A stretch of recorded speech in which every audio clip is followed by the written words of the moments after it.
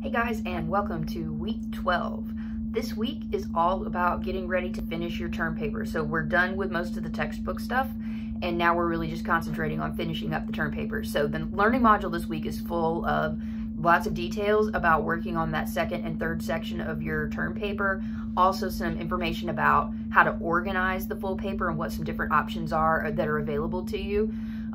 Some final checks for you on making sure you cited your sources correctly, and then just a kind of deeper dive on what goes into the persuasive strategies and example argument sections.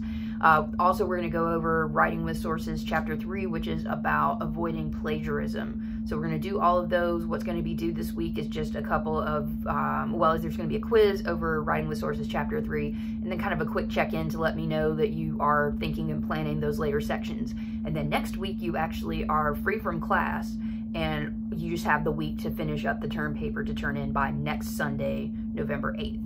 So this week is just about making sure all your questions about what to do next are answered so that you're ready next week to finish up the paper and turn it in.